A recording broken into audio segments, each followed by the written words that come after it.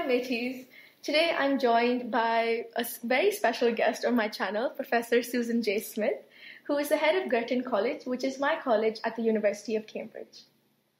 This is the mistress's last year heading Girton College, and she's been doing this for the past 13 years, am I right? That's a very long time, actually. Yeah. And I have the privilege today to have a candid chat with one of Girton's most loved members. Thank you so much for being here today. Thanks, it's a pleasure. So I thought of beginning with a rapid fire round so we can get to know you better. So are you ready? As I'll ever be. Okay, so question one. What is your favorite dish from the cafeteria? Yes, thank you. I was thinking about that. Fish and chips, definitely fish and chips, although I really go for the mushy peas. I see. I'm definitely a more hard peas kind of person. Tell us about your pets.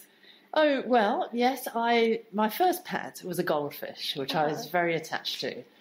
Ever after that, it's been a cat. So quite a long line of cats, ending up with Max, who is a familiar figure, I think, around the college. Definitely. So, yeah. If Max could talk, what would he say about you? He would probably say that I don't give him enough lovely food, because most of the time he goes down to the social hub, where apparently he gets chicken. Max is quite the pampered cat at Girton. What is one of your hidden talents?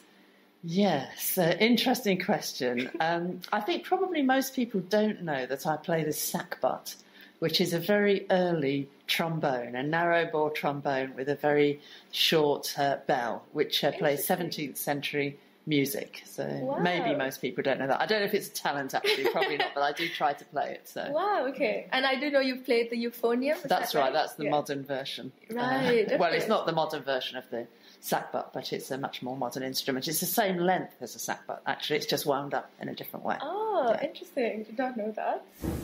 What is your go-to drink? Oh, that's terrible, isn't it? I have to say Susan on the beach, because they invented that for me, right? And it is pretty good, So for context, we invented this drink called Susan on the Beach for Girton Spring Ball 2022. I'm glad you liked it. What would students be surprised to know about you?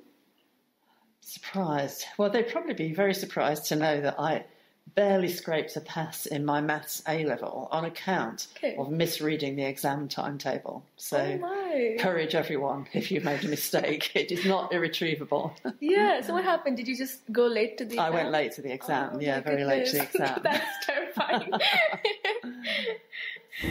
What's the most non-mistress thing you did as a mistress? Yes, that's another tricky question, but I think probably the answer is dancing the can-can at one of my supper parties for students. I think they thought that was quite alarming, but they did all join in. So I thought it was a good event. That's lovely. What does a typical Saturday night look for you?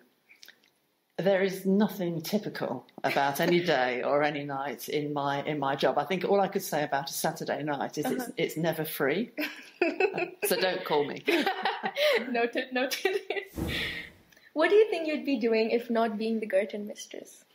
Seriously, I'm a career academic, so I'm a geographer. I work on human geography, urban development, especially housing. Right. I think probably if I wasn't the mistress, I'd be probably doing that, a bit more research, irritating policymakers probably with my ideas, writing, yeah. Cool. How do you show your Girton spirit? Well, I'm not afraid to do things for the first time, and I think that's absolutely what a college like Girton is set up to be. Exactly. And I must say I'm quite a fan of your Instagram page. Oh, really? Don't look at that. Do you have a pet peeve? A pet peeve? Yeah. Something I don't much like. I don't know, I'm fairly adaptable. No, I can't really think of one. Do you have one? Not really, although I think I'd say I'm fairly adaptable as well. I can't think of one thing that would annoy me so much more than something else. But yeah. There you are. It's a difficult question, right? It is a difficult question. What's your guilty pleasure? Oh, goodness. Quick gin and tonic before dinner, probably. I love that. I just want people to know that I'm also a fan of non-alcoholic cocktails, just in case I'm giving the wrong impression. And actually at Girton we always have non-alcoholic and alcoholic drinks side by side, which I do think is a good thing. And I do take advantage of that from time to time. I must say, I think my favourite non-alcoholic drink is the elderflower press. Oh, it's beautiful, isn't it? It's just Beautiful. so lovely. Yeah. What object do you misplace or lose the most? Oh, goodness. My glasses, actually. I've got about... I need glasses for reading, as many people do, and they get a bit older. I think I've got about 10 pairs. You know, some I wear for my computer, some for close reading. Yeah. And sometimes I can't find any of them. So there's got to be that.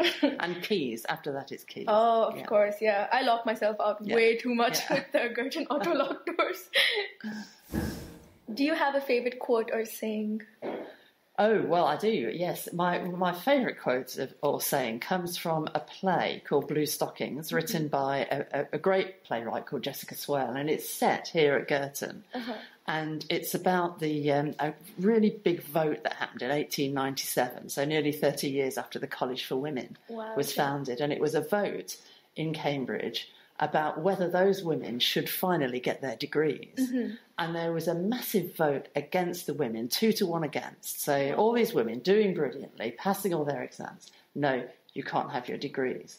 And in this play, one Girton student turns to the other and said, at Girton, we don't get buffeted by the wind. We change its course. And I think that is a fantastic motto. And for women everywhere, that should be our motto. Don't get buffeted by the wind.